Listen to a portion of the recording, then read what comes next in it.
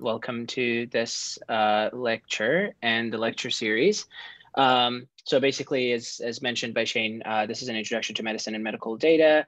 And this whole series is going to be dealing with how do physicians collect patient data, what kinds of data are available, and how is AI being used right now, and what are some of the opportunities that exist for AI to be involved in healthcare in the future.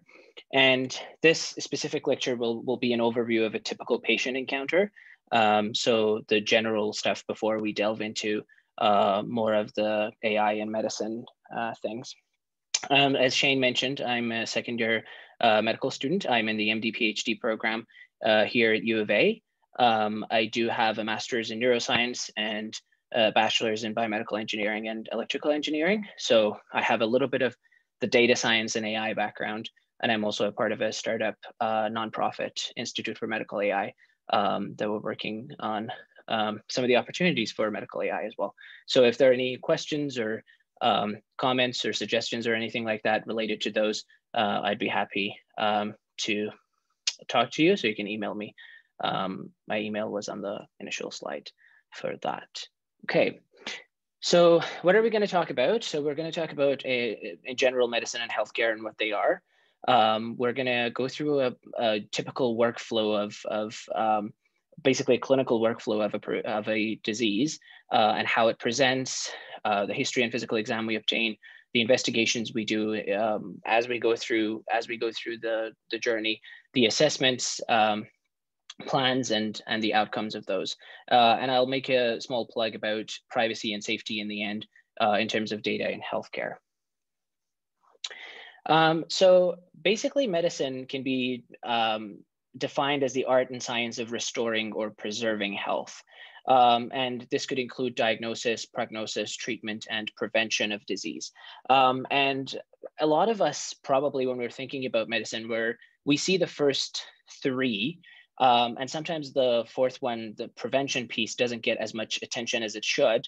And so that's one of the important pieces of medicine as well. And I believe AI is one of the ways to actually try and help that piece specifically. And we obviously have some of the physicians, for example, who are dealing with prevention, let's say the public health physicians, and even primary care doctors who are trying to make sure that we don't present with a more serious problem to the ER, which is usually more costly and also potentially more serious than the initial presentation. So that prevention piece, I just wanted to make sure that I kind of emphasize that point there. And one thing that I really like, one quote that I really like from Sir William Osler is that the good physician treats the disease and the great physician treats the patient who has the disease. And this is one of the things that's evolving in medicine, of trying to look at the whole patient and the experience in general, rather than just looking at the disease itself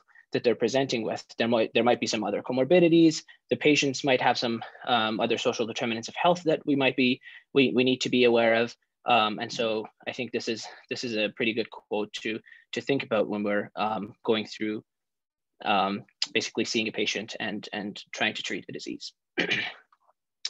So what is the healthcare system? Again, this is a very brief introduction to the healthcare system, because we're not really going to talk about the insurance system and for example, the public versus private dichotomy that's out there.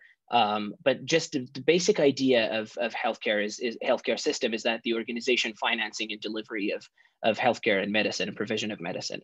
And there are multiple individuals and stakeholders. And the reason I've included this here is that every one of these stakeholders and individuals are collecting data. And this comes in handy for AI because we need data in AI, as you might know. And so some of these stakeholders that I have their names here: physicians, nurses, allied health partners like physiotherapists, occupational therapists, speech language pathologists, and administrative assistants. They're all collecting data. There are different types of data that they're collecting, and we'll talk a little bit about those. But these are basically some of the stakeholders and individuals in the healthcare system that are collecting data. And so, as I mentioned, AI is data hungry. So we need data for whatever AI algorithm that we're going to be using. But some of the challenges for that is that access to healthcare data is not easy. It's a very big challenge. There are a lot of regulations, there's privacy issues, patient confidentiality, consent, things like that are important pieces. And those could actually sometimes could be barriers. And there are many sources of health data. So if you look at your smartphones, your smartwatches, other devices, they're constantly collecting data. Some of those data could actually be used as healthcare data. And that's coming in handy with AI in healthcare and AI in medicine as well. Some of the medical devices are collecting data. Actually, I should probably say all of medical devices are collecting data. They're looking at blood pressure, oxygenation levels, and things like that. Patient charts are all sources of healthcare data. Insurance claims are sources of health data, and so those are some of the things that we need to keep in mind when we're looking at data in healthcare. So there's a huge variety of data that gets collected in medicine. And some of the major types are texts, images, and videos, for example. So there are chart notes, there are x-rays, surgical recordings or seizure events that could be used. There are also some other types, so numerical values that we might get from labs, some vital signs information, signals. If you're looking at the heart, the ECG signals. If you're looking at the brain, the EEG signals, the audio and auditory signals that we collect as well. So we listen to the heart with a stethoscope, or we might percuss, and I will demonstrate some of these in a little bit. So these are the huge variety of data that we collect in medicine. And again, AI could really come in handy in trying to put all of these together and come up with ways to better the healthcare system. I would like to put a little bit of a plug to patient journey here. And it's really important to think about the continuity of care from the patient's perspective. And basically, if you look at and this goes back to the code I shared in the beginning, that the patient is going to be seeing a lot of different stakeholders in the healthcare system. They're going to be seeing a lot of healthcare providers. Are they in constant? They're going to be in constant communication with each other. At least we hope they will be. And again, AI is something that could actually come in handy and help in here. So you go see your family doc. You go see a general practitioner in a walk-in clinic. You might go to the emergency department. There are people who get hospitalized. Obviously, we go through pharmacies and things like that for medical treatments. So these are some of the areas in healthcare that we use their services, and these people should be in constant communication with each other to make sure that there is continuity of care. So this was a big problem when we were using paper charts, and I believe we still are using them in some hospitals. I've seen this being used still. But with electronic medical records, like the system Connect Care who's coming in Alberta, this is becoming much easier to have that continuity of care, because then you're CCing a bunch of people who are in care, like basically caring for this patient, and they would know what exactly is going on in terms of a specific diagnosis. And this becomes especially important when we're thinking of chronic disease. So I do have an infographic here. So these are 10 common chronic conditions for adults 65 plus. And this is from the National Council on Aging from the US. And this is data from a couple of years ago. So these numbers might have increased by at this point. But basically, if you look at it, about 80% of adults over 65 have at least one chronic condition, and 68% have 2 or more chronic conditions. So if you think about that, that's a lot of different types of healthcare providers they might have to see, a lot of different types of treatments they might have to undergo.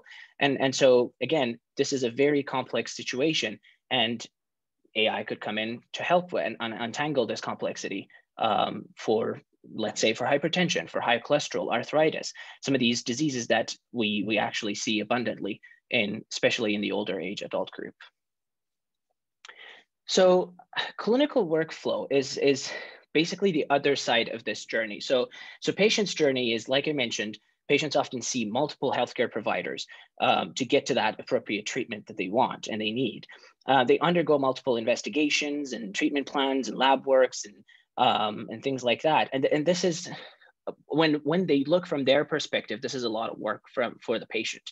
So if you're looking at For example, if AI could come in and help the patient from the patient's perspective for their chronic disease, that would actually be potentially a good opportunity to do that. And when I'm talking about AI could come in handy, these probably could be ideas. If you are thinking of working on an AI project, these probably could be ideas that you could take away from today's lecture. So the other side of this is basically the clinical workflow. So these are two somewhat different sides of the same coin, but the clinical workflow is the physician's journey, the physician's perspective of treating the patient. What care has the patient already received from other healthcare providers, and or potentially from the same healthcare provider as well. And so clinical workflow looks from the healthcare system's perspective, from the doctor's perspective, and it might be that 10 minutes of coming and seeing a physician, or that 20 minutes of going in and doing some lab work. But a patient who potentially might be dealing with a chronic disease situation is dealing with this day in and day out. And this is something that we need to make sure that we understand, is that most of the time when we're looking at the clinical side of things, we're looking at the clinical workflow, but rather there is just trying to understand that there is a patient journey in here, and there's a patient side that we need to think about as well. So this is a sample clinical workflow I have here. So let's say a patient comes in and they present with a specific set of symptoms. So I will go through each one of these, like history, physical exam, presentation, things like that in just a bit in each of the slides. But I would just like to go through this workflow real quick here for you to understand how it works in general, just to have a general idea of how the system works. So a patient might present with right lower quadrant pain, let's say. So basically in the trunk, we divide the trunk into 4 quadrants. So we have the right and left upper and lower quadrants. And there are specific organs and tissues in each one of those quadrants. And based on the pain being localized in one of those quadrants, we could kind of figure out where this pain is coming from and what tissue or organ could be the problem here. So once someone presents with that, the physician is going to be obtaining history and physical exam. So this is one place that AI could come in handy in terms of obtaining the history, trying to get to that initial presentation and getting some of the symptoms that the patient presents with. And once we've done some of those, we try and understand whether we're concerned about this patient or we're not. If we're concerned and we think that this might be appendicitis, this is one of the serious cases of right lower quadrant pain. So in that case, we would send the patient to the ER. ER is going to confirm the diagnosis. A surgery could be done, appendectomy, to remove the appendix. And we are using robots for surgeries right now, but they're not being used automatically, and they're not autonomous, but these are controlled by surgeons. And then once that surgery is done, the patient is assessed for complications as it is for many of the other surgeries as well. And if we are concerned, we keep monitoring them to make sure that the complications are going to go away. And then once we think that the patient is fine, then that's when the patient gets discharged and they come up for a follow-up. Now AI could help with assessing those complications in there to make sure that there are no other complications, and monitor them constantly. Now let's go back to where we were trying to make the decision about concerned and not concerned. And if we are not concerned, in that case, we would do more investigations to figure out what's going on. And so we might order imaging, lab work, things like that. And then again, this is somewhere AI could help with and do some of those investigations, or look at the results of those investigations and help us make decisions about whether we see what we are supposed to be seeing in those investigations and reports. Once that's done, the patient comes in for a follow-up. A different diagnosis could be confirmed. A treatment would be initiated, and the patient would come in for follow-up. And like I said, this is a very, very simple workflow. It's not always this easy and basically structured. And another thing that I would like to mention is that list of differential diagnoses and a different diagnosis, confirmation of different diagnosis, could actually be through AI as well. Like I said, again, we're going to go through these in a little bit more detail in just a bit. So an organizational framework that physicians use in patient care is called SOAP, or basically the way we make the notes, it's called SOAP notes. It's basically the first letters of subjective, objective, assessment, and plan. So for subjective, we're looking at the subjective measures. What is the patient presenting with? What are the history items? These are things that the patient actually describes. And in objective, we look at the physical exams that we perform and investigations. These are the signs that the patient presents with, and these are the objective things that we see as physicians. And then we assess all of these together, and we come up with a plan, obviously, with the patient to make sure that patient autonomy is there as well. So let's talk about each one of these categories. So for subjective, in terms of presentation, so what symptoms cause the patient to seek medical care? So let's say a patient comes in with 3 days of headache and vomiting, and we're going to look at how the patient describes them. And we need to make sure that we understand that different patients may have different descriptions for the same symptom. Weakness of the leg could mean something for someone, could mean something else to someone else. So coming in and describing some of these vague words and things like that, we have to, as physicians, we have to make sure that we understand what exactly is going on at a biological level there, rather than just a general term of weakness, let's say. Occasionally, the diagnosis is very obvious. So you look at the patient, they might have specific signs and symptoms that clue in a specific diagnosis, and it's very obvious. It's not that simple oftentimes, though.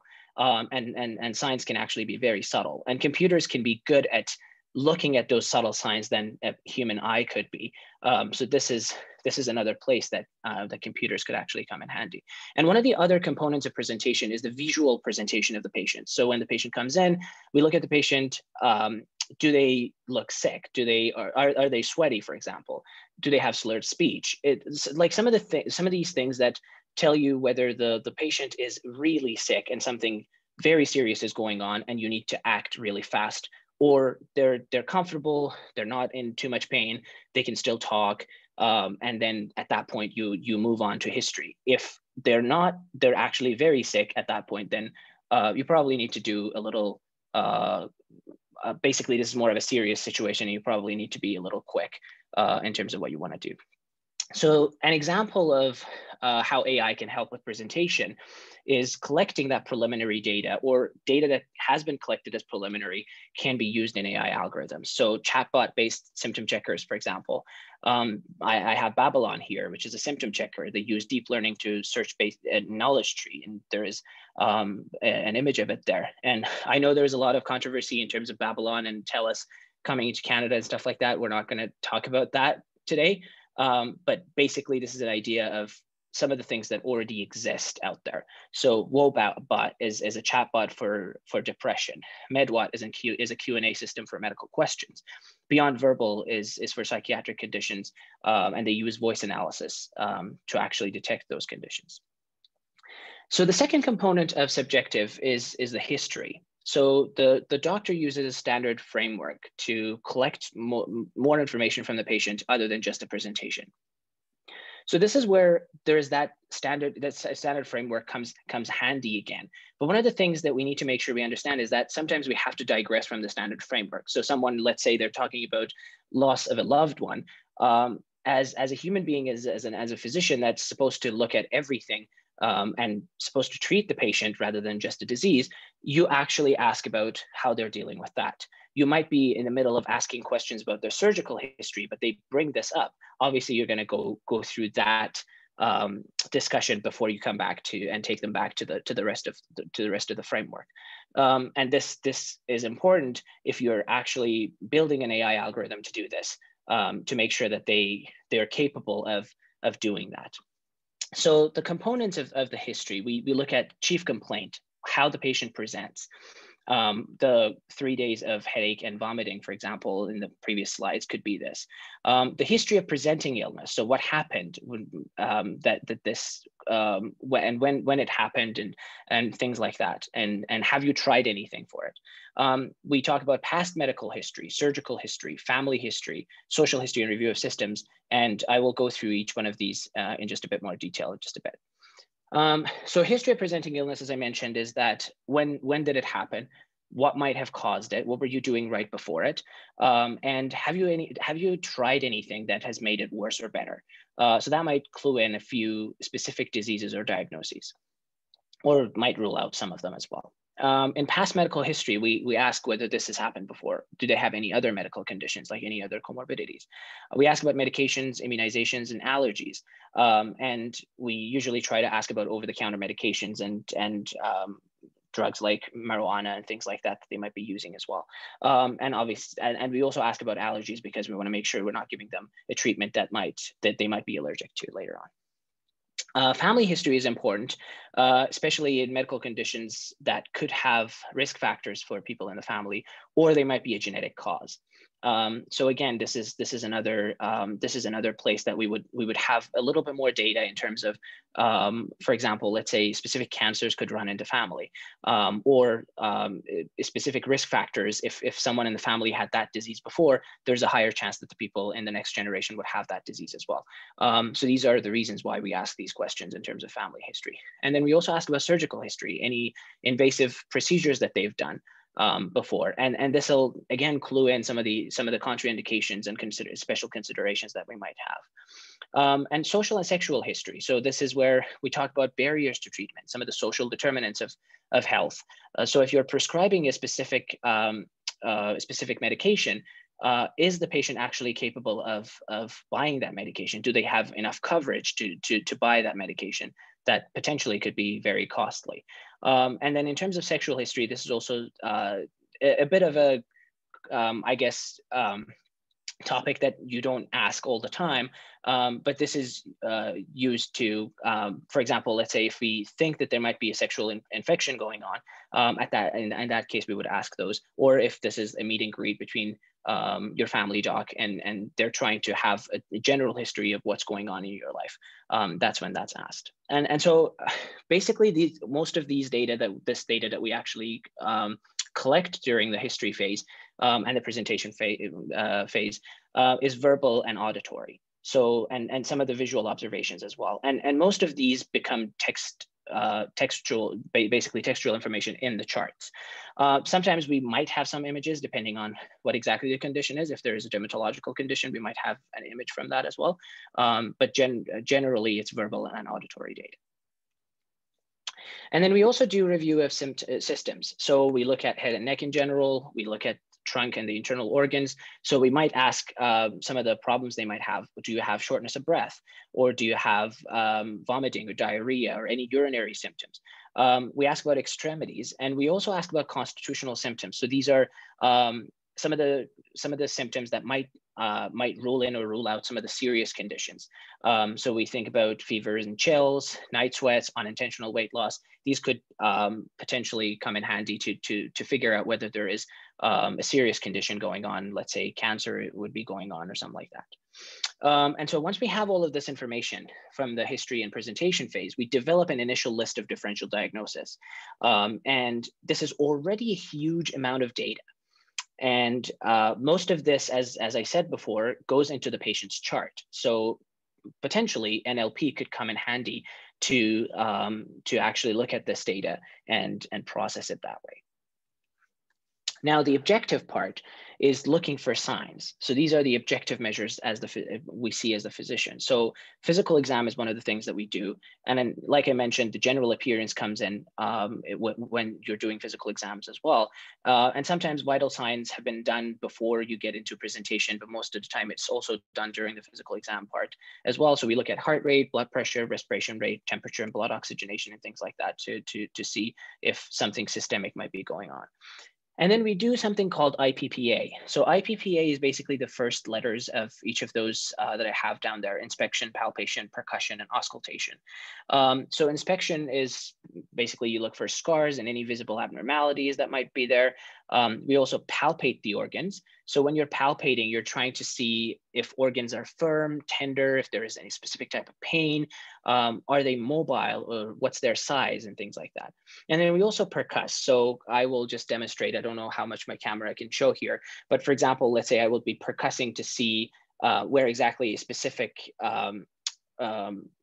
organ's edges are. For example, for liver, we would do that. Or we would also look at the type of sound that we hear from it. And that might clue in whether, let's say, there's fluid in the lungs, or there's air in the lungs, or there's a part that the lungs have actually collapsed and we don't hear as much of a sound there.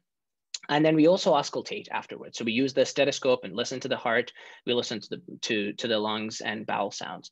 And again, AI could come in handy for each one of these. So let's say you can have a camera that could inspect for scars and potentially looking at the scar, be like, oh, this is the type of surgery that might have been done before. Or you could have recorded sounds of percussion and auscultation that might tell you something about what's happening there as well. And I have some examples in just a bit about those. We also might do some special tests that to see for a specific disease that we might be looking for. And that's when the exam is usually focused to look for that specific sign that's associated with the disease that we think is most likely. So basically, we collect a lot of visual, auditory, tactile, and functional data. And again, these go into the patient's chart as text. And remember the list of differential diagnoses that we actually had in the beginning. We're going to narrow them down at this point once we've done the physical exam. So there are a few applications of AI for physical exam right now. So one of them is the Echo stethoscope, that basically the stethoscope is connected to that mobile app, and then it records the information, the sounds that you're hearing, and it can give us a little bit more information. There is a possibility that we might not hear a specific sound while we're listening using our stethoscope, or we might hear something we might think that it's totally normal, but there is a background sound there going on that might give us a little bit of information about something that's relevant clinically, but we might not be hearing it with our human ears. The Apple Watch is one of the applications of AI there as well that would give you the heart rate. It can do, I think the new ones can do ECGs as well, but that more so goes into the investigation piece of things. And AliveCore is another one that I have here that also gives you an ECG, but it also gives you the heart rate, so it can come in handy for a physical exam in there. So once we do a physical exam, we try to determine whether there is a need to do more investigations. So we order investigations if we need to rule out specific life-threatening possibilities. If there is a diagnosis that we've thought clinically, but we want to confirm it using an investigation. Sometimes we want to make sure and understand what the severity of the diagnosis is. Let's say we might have diagnosed them with cancer, but what stage of cancer are they? We might have to do biopsies to determine that. And we also assess for comorbid issues. So let's say someone comes in with kidney failure or kidney problems. This actually kind of limits the type of treatments we might be giving them, because some of these treatments are going to be toxic to the kidneys. So we want to make sure that we either change the dosages, or if needed, change to a different treatment method. And some of the diagnoses that we make are actually very clinical, and we don't really need extra investigations for those diagnoses. And there are some considerations when we're thinking about this. Some of them are patient considerations. Sure, what are the patient's goals? Is the patient going to be actually getting treatment if they find out they have something specific? If they are not going to do that, what's the point of doing an extra investigation if you have already clinically diagnosed them and you don't need to do extra investigations? Age and life expectancy comes in here as well. So if the patient's life expectancy is lower than what you would usually consider in that case, then would you want to go basically put them through a potentially invasive investigation? And as mentioned before, like unnecessary invasive tests. So do you really want to put a patient through an invasive test that's really unnecessary? There's also false negative and positive rates. So no test is 100% reliable. You might come up with something negative when the patient actually has that disease, or you might come up with a positive when the patient does not have that disease. So, and you have already diagnosed them clinically. So is there really a need to do extra investigations? And health economics comes into play as well. Like, let's say you're trying to get an MRI, and it might take 2 years to get an MRI if it's not too serious.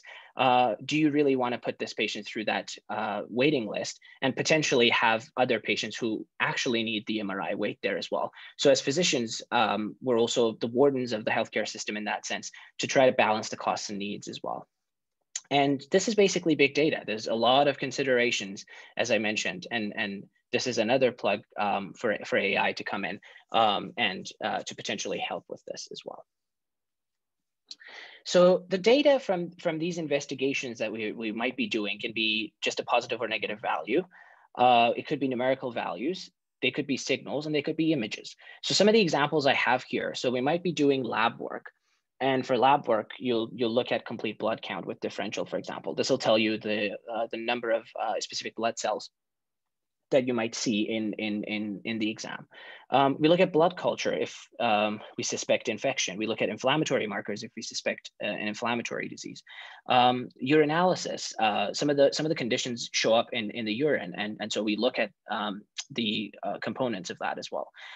We might look at signals depending on whether that is needed or not. We could get electroencephalography, which is for the brain, or electrocardiography for the heart, or electromyography for the muscles. Some of the imaging modalities, we could use pathology to look at a biopsy of a specific tissue. We do X-rays, ultrasounds, and especially with ultrasound, because there's a lot of push towards point of care ultrasound, where the ultrasound is basically by the bedside and the physician can use it, can have it handy there. I think AI could actually help with this as well, of trying to look at those ultrasound images of basically point of care ultrasounds. You don't have a radiologist right away there, and the AI software could actually tell us a little bit more about what's happening and what it's seeing in that ultrasound. We do CT scans, MRIs, and PET scans as well, as needed.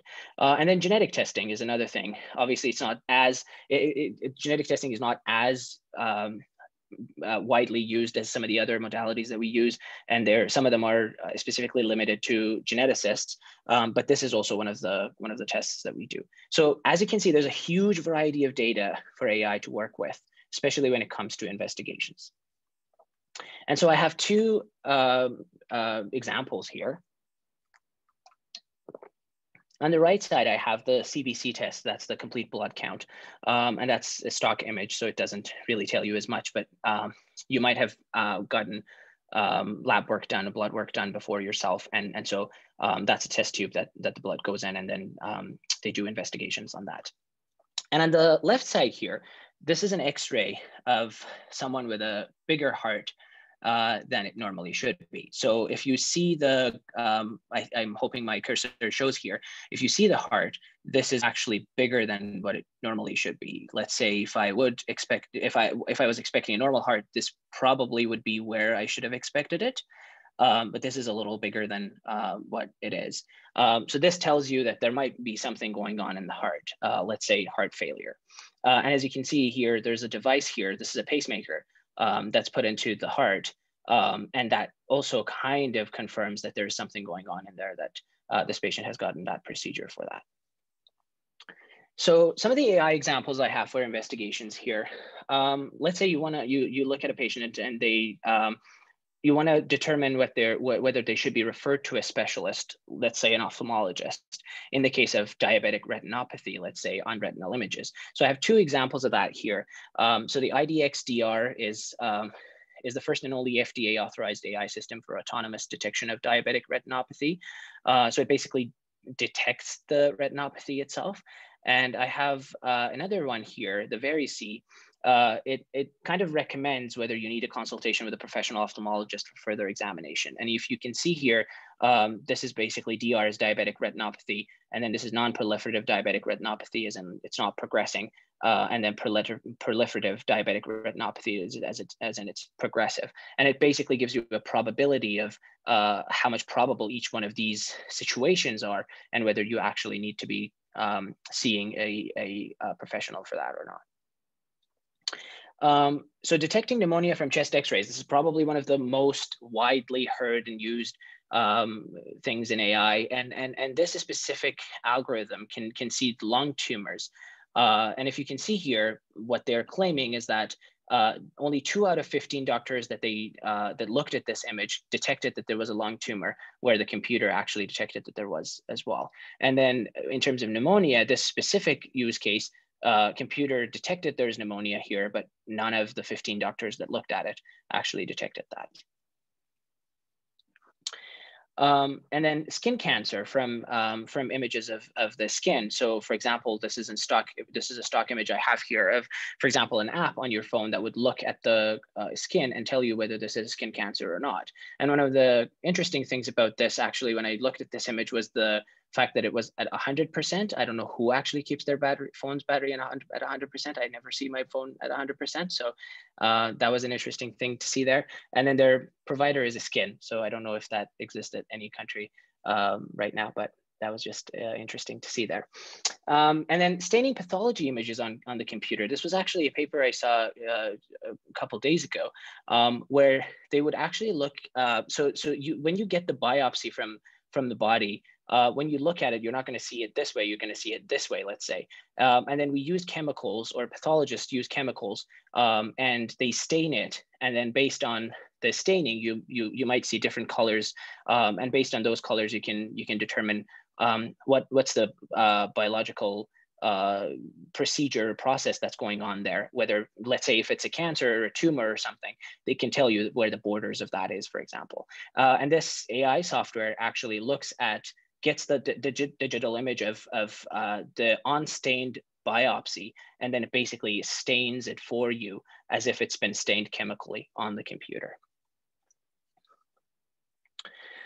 And so I have two other things here. So in Canada, we're a little behind in trying to look at AI algorithms and giving approval for them. So for example, GE, General Electric, had this basically embedded on-device AI algorithm for critical chest X-ray review.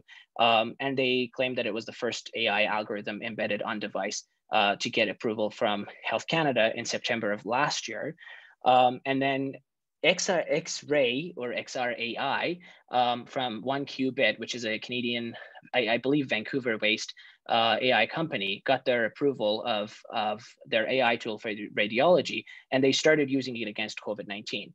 There's a bit of controversy about this. When I was reading the news about it specifically, I think someone from their team actually said that it doesn't diagnose COVID-19. So I am not too sure what exactly they're claiming with that, but it could just be that they are not diagnosing it, but rather giving out information that it could be COVID-19. But so this was also approved last year. I believe it was probably in April. I think their clinical trials were done in April, and then they potentially got approval sometime in May or June of last year in 2020. So once you have all of that information, we go through an assessment phase. So the initial provider assesses the results and confirms the diagnosis. And some of the diagnoses are assigned an ICD code, which is the International Classification of Diseases. And this is used in some countries and not so much in some other countries. I have a few interesting examples of this in the next slide. But this basically will help the physician to come up with a plan and present it to the patient. And so there's a lot of data that we collected in the previous steps. So at this point, we're going to be going through the decision-making phase. Again, the social determinants of health are going to come in. The goals of care are going to come in. What are the goals of the patient? Do they want to be resuscitated, for example, if something happens? Well, who is their beneficiary if something happens? And any other comorbidities? I mentioned kidney failure. If the patient has problems with their kidneys, do we really want to give them that treatment that we thought might be the first line? So these are some of the interesting ICD codes that I just have here, just for the sake of having them here. And as you can see, there's like picked by a chicken, for example, is one of the ICD codes, or problems in relationship with in-laws. And so it's a pretty comprehensive list of things in the ICD codes.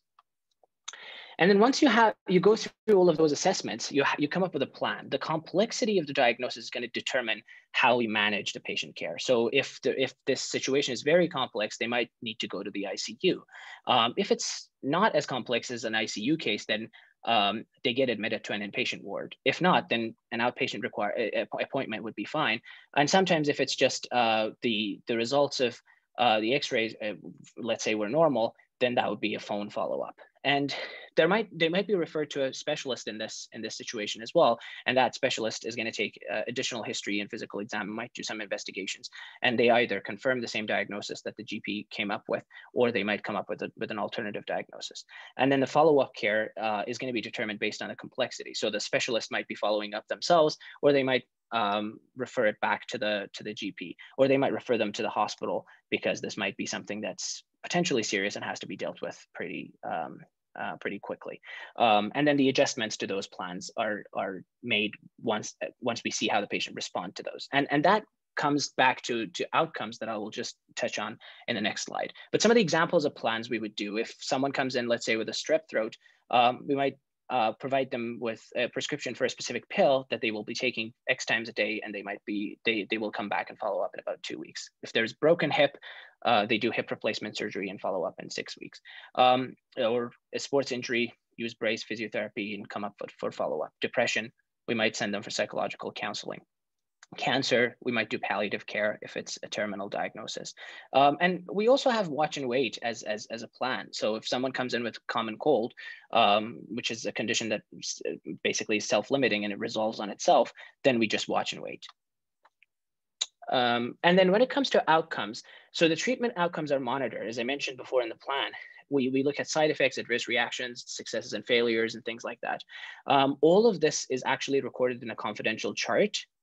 It's the same chart that we were talking about from the beginning, and is going to be used to inform the care of the patient. And the prognosis and any changes to patient care can be determined using this. So AI applications, again, could come in handy here. They could be predicting hospital readmission rates. They could be used in cancer classification and prognosis. They could be identifying genetic risk factors based on treatment outcomes of a specific case. So one thing I wanted to mention and basically leave you with is the privacy and safety. So access to healthcare and patient data is very difficult. If you're not a part of the care team, it's very difficult to get to that data. There are ways to do that, but it is still a challenge. And use cases can actually be limited as well. So informed consent may be required. And the reason I have that may be in there is because of the dichotomy between, for example, retrospective and prospective studies. So if you go back and use a bunch of pneumonia cases, pneumonia x-rays, do you really have to get consent from all of those 500 to 1,000 patients potentially that you're using their images there? And there's a lot of ethical and policy questions in there that I won't really get into, but just a thought to actually think about as well. And the regulations depend on the healthcare systems and countries. So if you look at the US, for example, some hospitals, they have their own regulations on how they deal with data requests and things like that. Depending on the country and the healthcare system, this might be different. And one of the things that's there is that, can AI actually learn from its mistakes? And the thing is, when regulatory bodies give approval to these algorithms, do they give locked approval, as it's called, or adaptive approval? Can the AI system actually adapt as it goes and potentially change, and is going to be a totally different algorithm at some point in time? And do they have that limited certification from the beginning, or do they have an all-encompassing certification that they can do? They can adapt as they go or not. So these are some of the things that I just wanted to leave you with. And an interesting thing in the news is the Clearview AI company, which is something that was being used in Canada. And I think our CMP was actually one of the last remaining clients in Canada. And they stepped out of Canada in July of last year. And then their software they were, I don't know why my slide is not showing that other one, but you might have seen it in the news that the Clearview AI is being used to look at the basically for facial recognition of people who raided the Capitol in the US a couple of weeks ago. And so which part of the political spectrum you are in, and whether you want to agree with this in terms of privacy or not, that's just another thing that I would like to leave you with, just a thought for that as well. And so just to recap, we talked a little bit about medicine and healthcare. We talked about the sample workflow of going from presentation, history, physical exam, the investigations we might or we might not do, the assessments, plans, and the outcomes of those. And then we touched a little bit on privacy and safety. So I hope that was a whirlwind tour of what happens in medicine. And I'm happy to take any questions that are there at this point.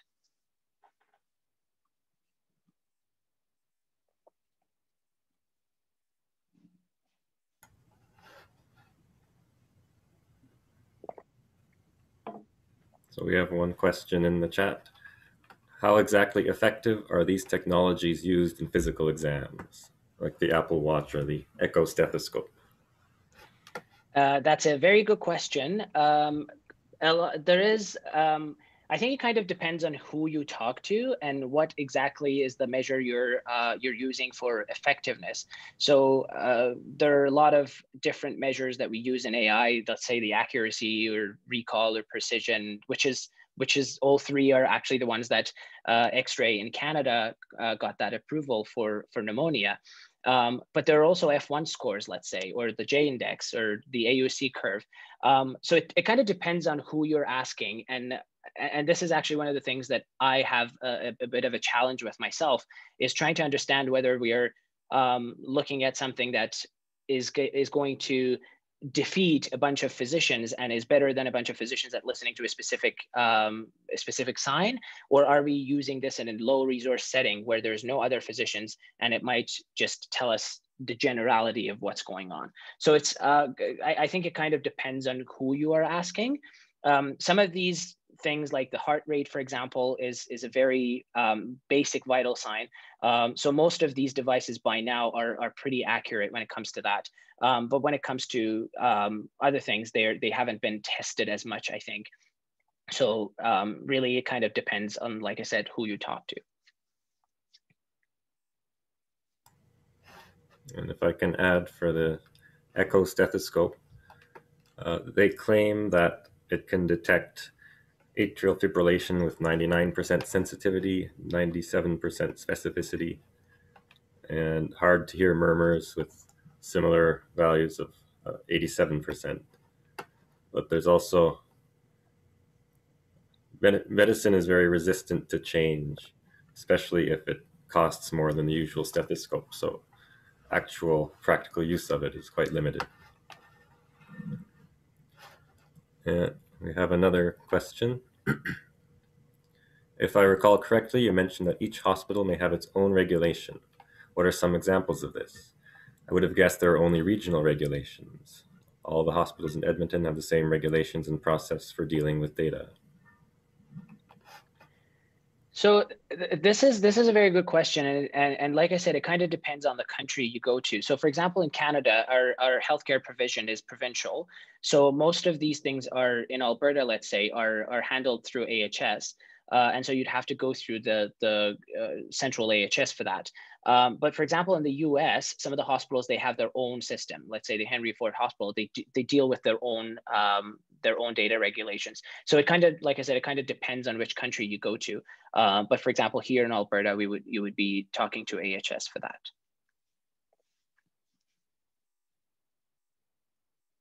And also there's another complicating factor in that the lab that processes all the investigations at U of A, for example, could have different variability than one down in Calgary. And so you have to calibrate every specific test to a specific location. There can be difficulties comparing values from one place to another because of that.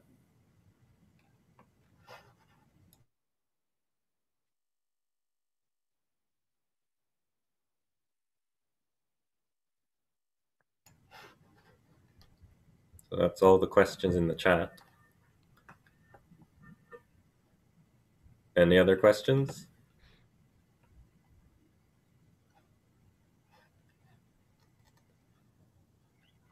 That sounds like a no. All right. Well, oh wait. What do you expect the future of AI to be? Oh, that's $1 million question. I actually don't know. Maybe an autodoc on a spaceship. So that's, yeah, like I said, that's $1 million question. It's like we do have a lot of AI solutions in medicine. So the decision-making helper systems, for example, that are helping physicians make those decisions. Like I said, the pneumonia chest X-ray thing. But the general AI has not been used in medicine at all so far. And to be honest, I don't know where that will be going. But the thing is, right now, there's a lot of AI algorithms that can surpass the physician's expertise. And so that could potentially be the improvement that could be made in the algorithms that are out there right now. When the general AI could be used, I have no idea. Another question. If medicine is slow to adopt technology, will medicine look quite different 5 years from now, 10 years, or will it be quite slow? That's also a good question. Medicine has been historically one of those fields that has been a little slow to adapt. And again, those regulations that we just talked about, policies and ethics come into play as well. I believe it is evolving. Even the pace of evolution is evolving. So I would potentially expect changes, and pretty good changes in potentially 5 to 10 years. Yeah. But also keep in mind, Alberta is just shifting over to electronic charting now. So there's quite a delay. So how should we get patients to trust AI in healthcare? And a similar question, how do we get doctors to trust AI in healthcare?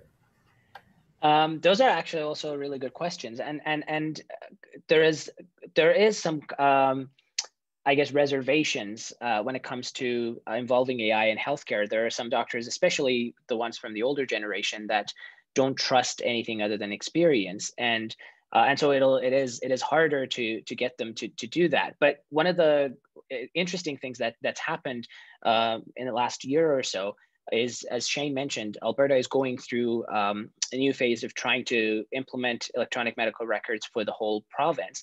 And so initially when this came about, a lot of physicians were apprehensive about trying to go on it, and how they had to deal with all these extra notifications and errors or warnings that they might get when they're prescribing something specific.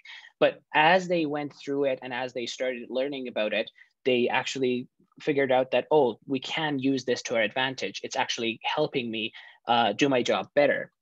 It's potentially taking care of some of the mistakes that I might have in there, or there are some sandbox potentials and opportunities for in those EMRs that AI systems could come in and could potentially give you I guess a suggestion for a specific diagnosis. So I think it's becoming a little like doctors are becoming more okay with trying to use these AI solutions, and patients. I honestly haven't really talked to many about it.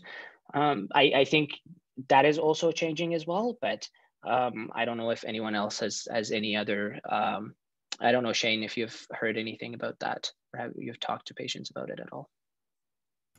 Well, I'd say that the person asking the question is the patient. Like, what would it take for you to trust AI in healthcare? Ask yourselves that question. Will you ever trust an AI? Another question. How can or how long will it take for an AI to be developed in order for them to accurately diagnose a patient? I mean, like in medicine right now, with all the human experience and expertise, we still make mistakes. And there's a lot of diagnoses that might not be right initially. So I honestly don't know the answer to that question of how long it'll actually take for us to come up with a general AI that can fully diagnose a specific disease by just looking at it. There are some that'll diagnose like a yes or no for very specific conditions, but that's already after it's gone through multiple levels of human review to decide that, okay, it's either this or this or this. Let's put the AI to the task. Another question. How should data quality be enforced in these scenarios? Are there steps being taken? These scenarios, as in, are we talking about the patients and physicians being apprehensive about it, or in general?